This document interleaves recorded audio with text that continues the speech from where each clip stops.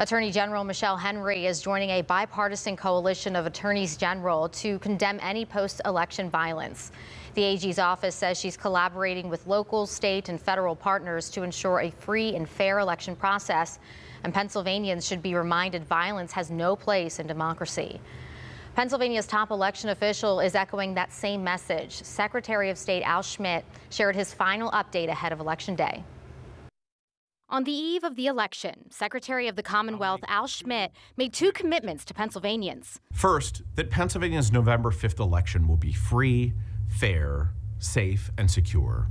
And second, that all registered voters will have the opportunity to make their voice heard. He said the Department of State has never had final official results on election night.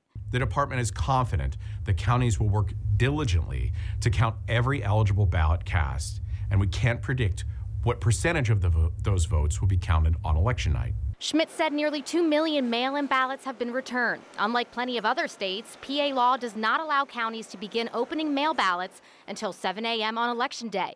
That means election officials can't even remove the ballot from their envelope and prepare them to be counted until then, which is the same time those officials will be also running more than 9,100 polling places across the Commonwealth for in-person voting. After polls close at 8 p.m., counties will start submitting unofficial results to the State Department. Those will be updated on electionreturns.pa.gov as poll workers continue counting. Allegheny Elections Division Manager Dave Voy told KDKA-TV they should know the county's election results by midnight. Voy said they do all sorts of pre- and post-election testing, and he reassured the ballot counting process is very safe and secure. Your ballot is tabulated correctly in this county. There's no two ways about it.